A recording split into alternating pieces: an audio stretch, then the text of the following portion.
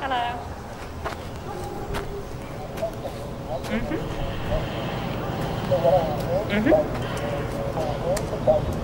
No, I don't think so.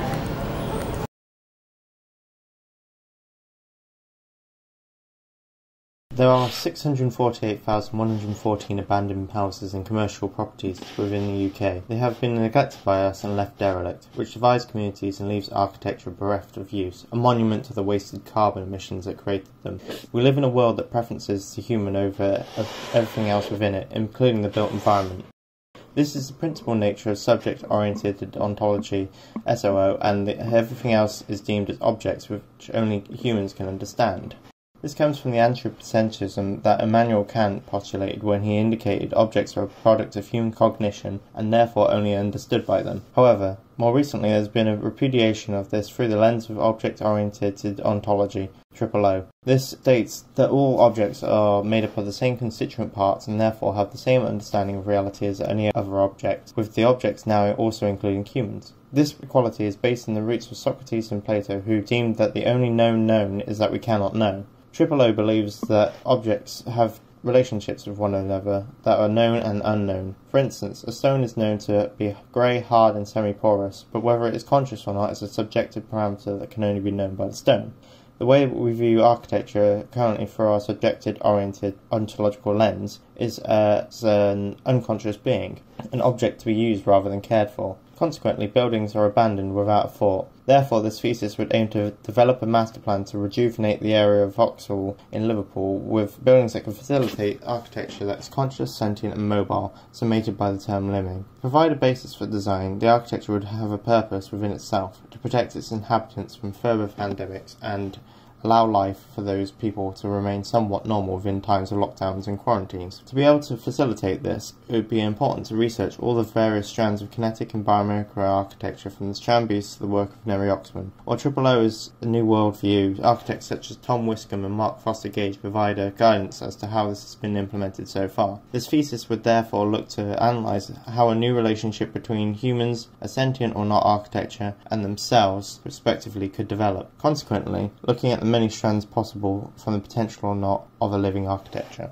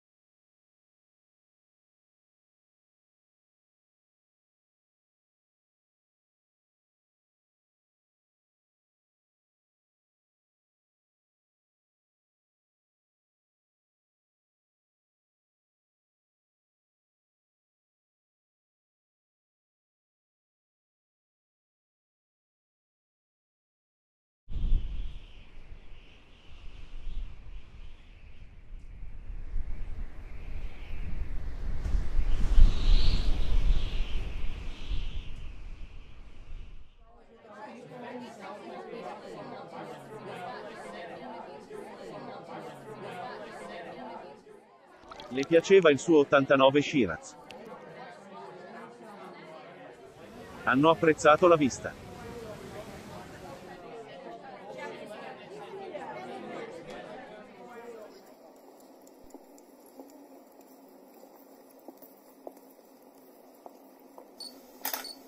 Un edificio per godersi la moda. E conoscere la sua storia.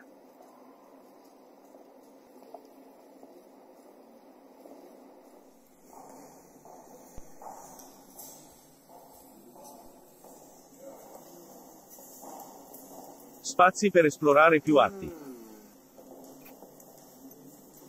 Essere ispirato da ciò che ti circonda.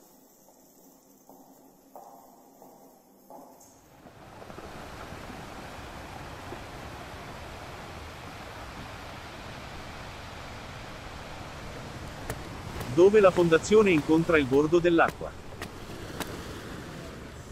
E le arti continuano.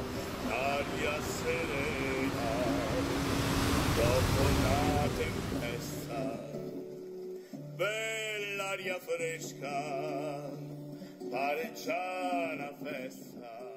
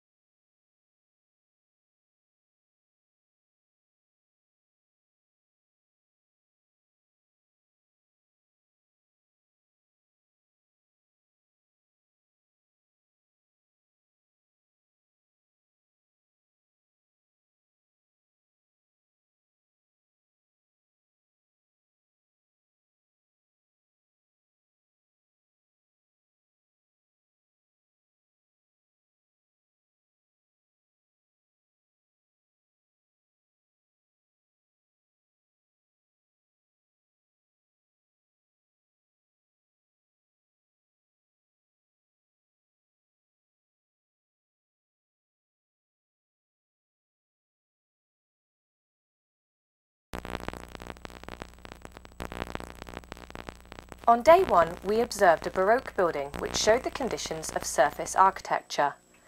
Investigating the facades, we made key observations between traditional and newer construction through style and materiality.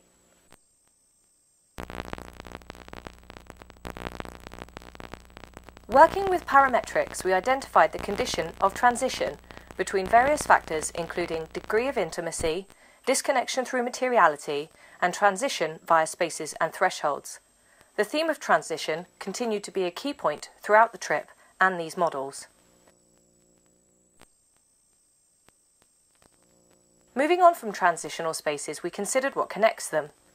The next task took us along a predefined section line, travelling from the Parco del Valentino and the Castello del Valentino School of Architecture to the opposite side of town to Turin Polytechnic.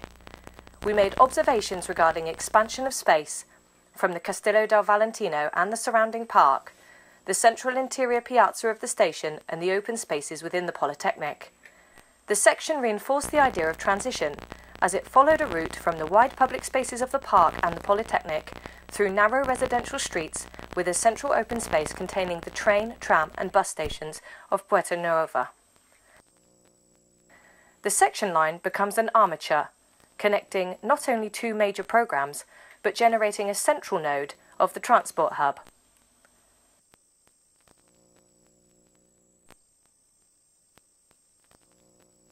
From this connection, further nodes have plugged into the main armature and are making that central route stronger as a result, becoming the veins that feed into the heart of Turin, generating commerce and community through program. The third task took us to the Porta Palazzo market and how the community has created its own generators as far as income, support and accommodation interconnect and coexist to create a harmonious micro-community in what is a low-income area of Turin. The site comprised of three distinct programs: The pop-up community-led fruit and veg market and adjoining clothing market, which bustled with culture and local commerce. The indoor mall, which attempted to leech off the success of the pop-up, but failed as poor market research into the needs and wants of the community turned a new building into a shell, built over the remnants of an 18th century hypogeum icebox. Overlooking the outdoor marketplace, the original indoor meat market, porous thresholds along its facade allowing multiple entrances, its materiality opaque and inviting. Wide aisles give people views of the produce, beautifully displayed with care and sourced locally to sell to the local residents. This model shows how the light canopies of the outdoor market and the translucence of the meat market create glimpses of intrigue, compared to the solidity of the redundant mall. Creating adaptable space would have provided the community with spaces to inhabit and change for their own purposes, creating a framework from which the user decides on the function, not the builder. To summarise, transitional spaces link to a central armature and create places for people to inhabit. Being able to adapt these places will create community-led design and a thriving, supportive local economy.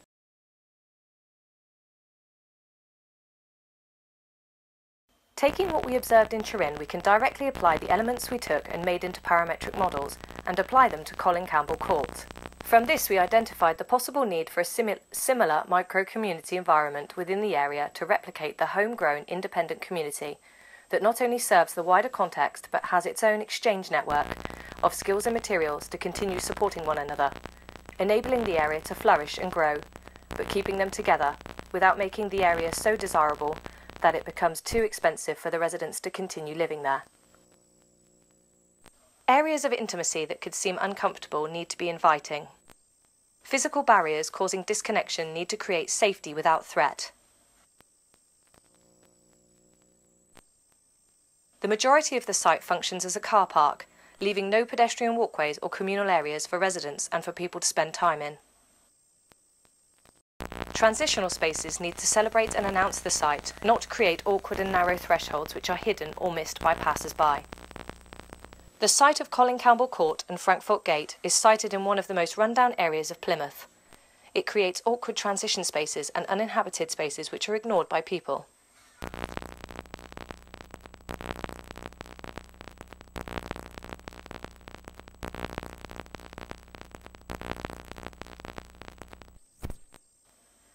The main building on site, originally called Barton House, was originally built as an Aston Martin showroom, which shows the area must have been more affluent in previous years.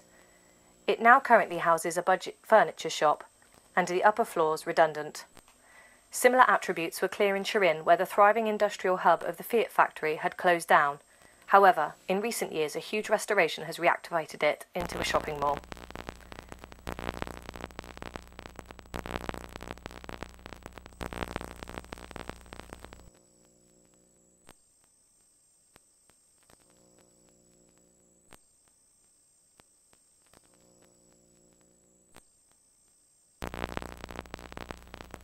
The outward-looking businesses do the opposite of the armature condition we observed on our section line in Turin.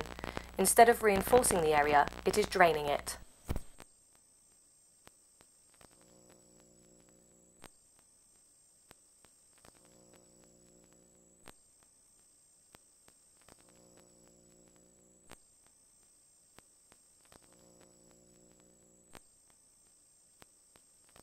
We identified 4 key conditions in both Turin and Plymouth and tried to think of solutions to them. If we remove the barriers, we can generate curiosity and attempt to bring people to the site. More care for the site of Colin Campbell Court needs to be apparent, both for the city and for the people that live there. The shops on the periphery of Colin Campbell Court all face outwards, turning their backs on the central car park area. There needs to be porosity on the site for both vehicles and pedestrians, residents and shoppers, in place of barred gates and narrow thresholds.